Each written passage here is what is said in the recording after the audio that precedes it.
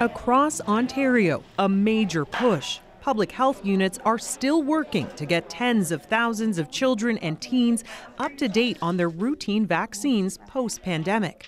It's a requirement to attend school in the province. The goal is to make sure that our community is safe and we're preventing outbreaks.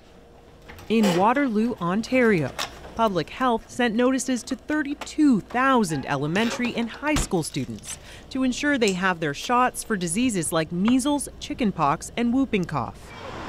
Students have a few months to comply or to submit an exemption. If they don't, they face suspension.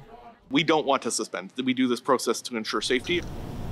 The region says they believe majority of the students have had their vaccines, and parents just need to submit the record. Still, they estimate about 5,000 kids are behind.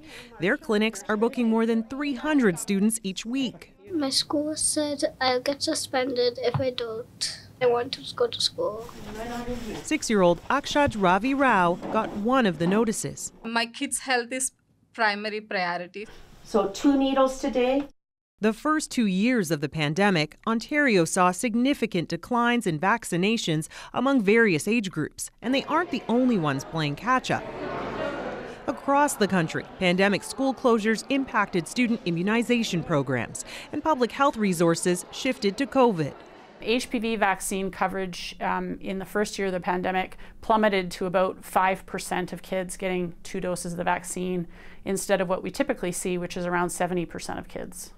In Alberta, vaccines aren't mandatory to attend school, but like many other regions, are making efforts to get coverage rates back to pre-pandemic levels. What we worry about is that coverage gap getting so large that we can't maintain immunity in the population.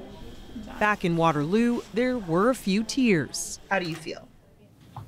I feel happy and sad. But for Akshaj, some relief. It's all done. Tashana Reid, CBC News, Toronto.